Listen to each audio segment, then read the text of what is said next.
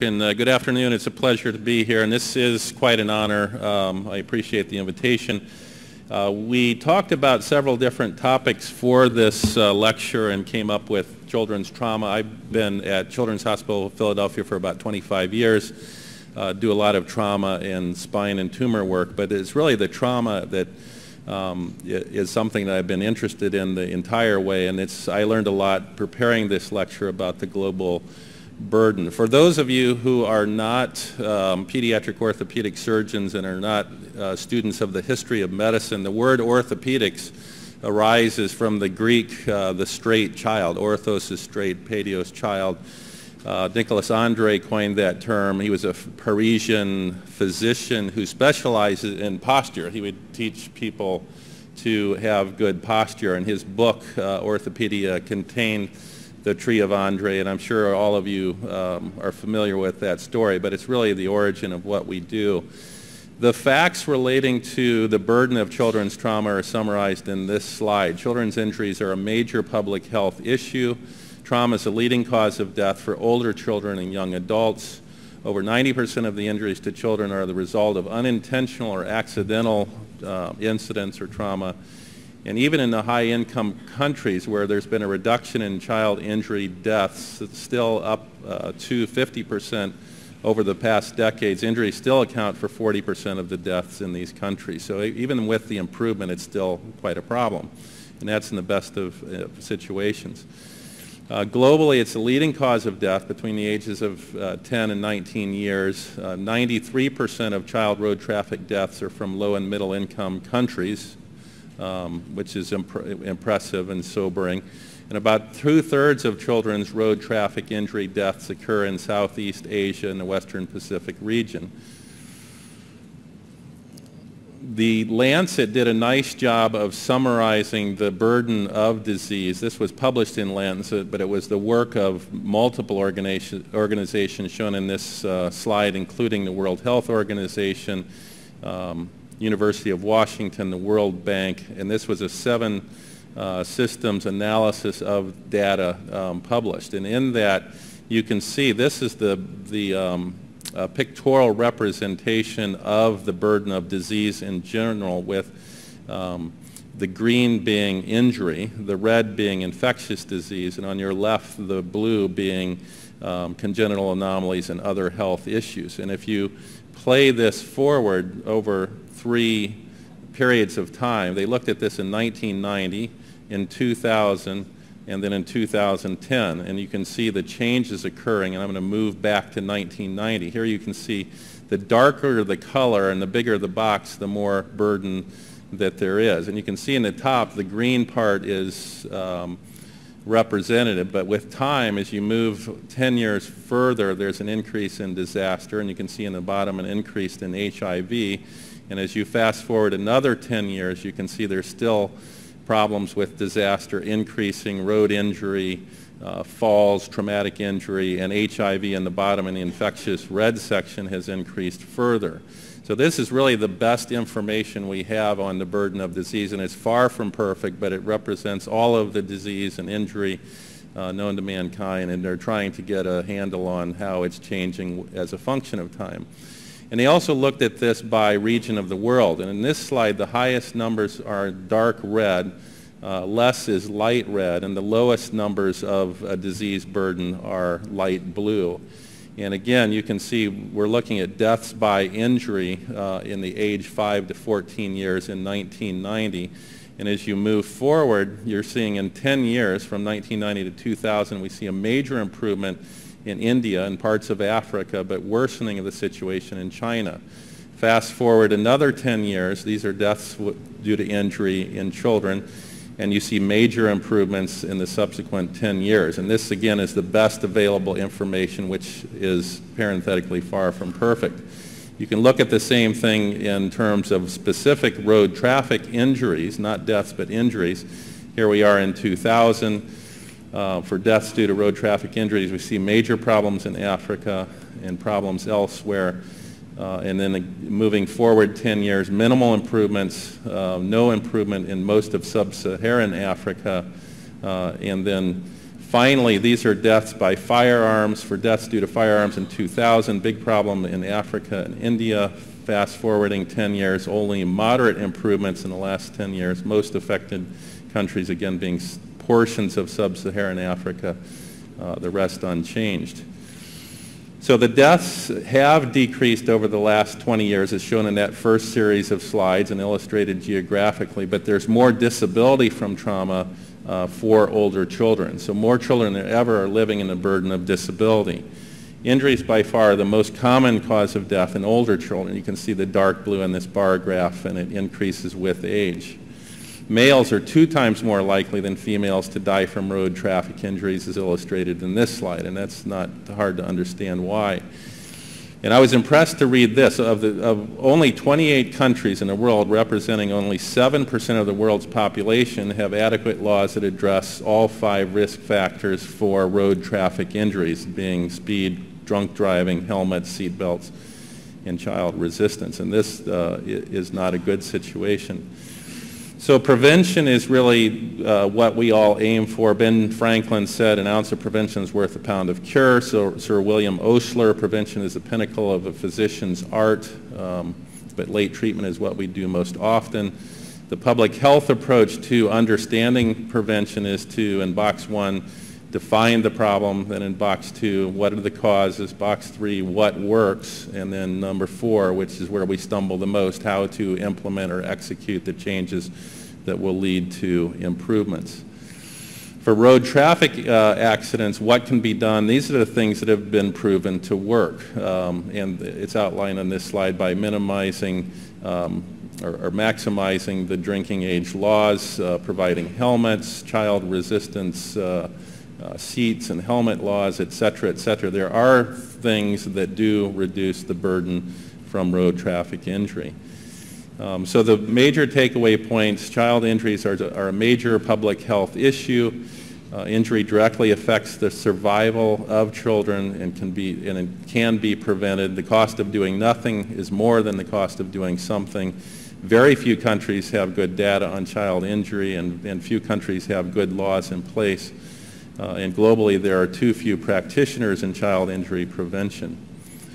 So the advances for orthopedic surgeons in the trauma world, we all treat children and adults with trauma. What things have changed that have improved our ability to provide good care?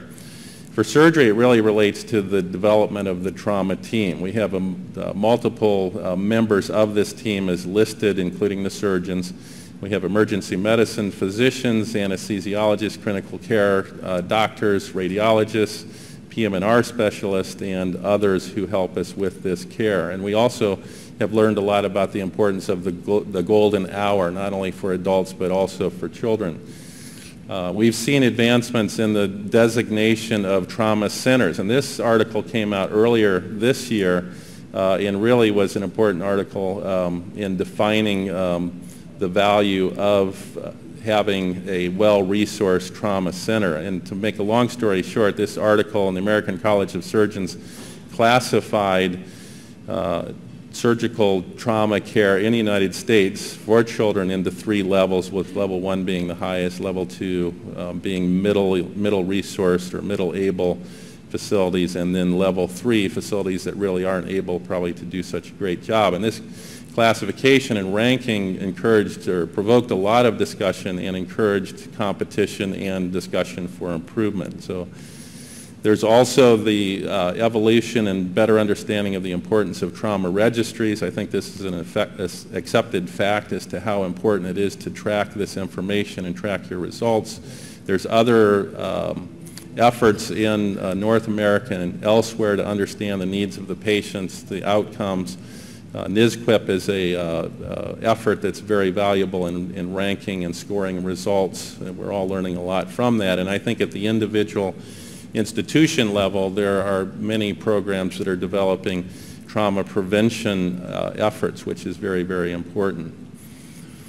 And we live in this age of globalization where we have the internet, telecommunications, rapid communication, and we have access to knowledge and information. And this, I think, we're all working towards the same goals, and it's easier and easier to improve and develop and move forward and implement these things. But there is this gap. We just had a symposium the last hour on the gap between resources in many different parts of the world, and there's a gap of medical standards of care that is difficult to address. It's a uniform problem. Trauma is a uniform problem with a variable presentation. Globalization is a process of integration and interchange, and I think working together to share best practices is certainly one of the answers. And being a high-tech, modern orthopedic surgeon, we sometimes need to look back at the principles, and I wanted to include some of the basic principles of pediatric trauma and long bone fracture management. And this is essentially in the last 10 years what has evolved, I think, globally, is the principles of pediatric fracture management. Number one, the importance of understanding remodeling. Children will remodel significantly, and if the angulation is in the axis of the joint, it will remodel better. The younger the age, et cetera, et cetera. It's important to understand how that can help you.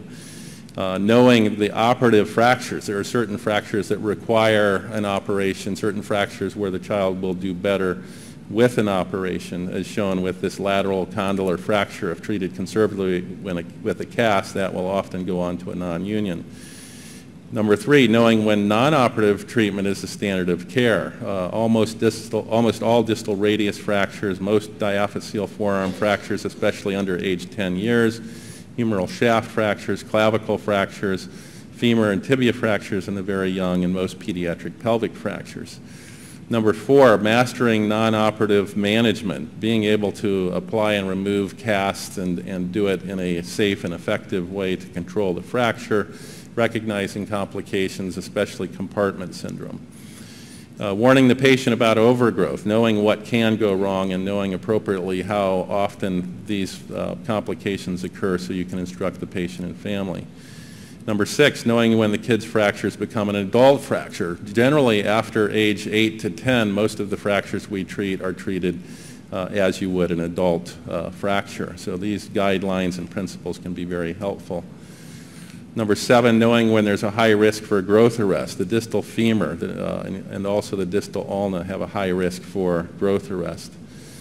And know where the growth arrest risk is low, especially the distal radius and other sites. Number nine, the injury may look bigger than it appears on the plane radiograph. Remember, the radiograph is a shadow of the bones at a point in time, and there's a lot of growth cartilage and other cartilage that can be damaged.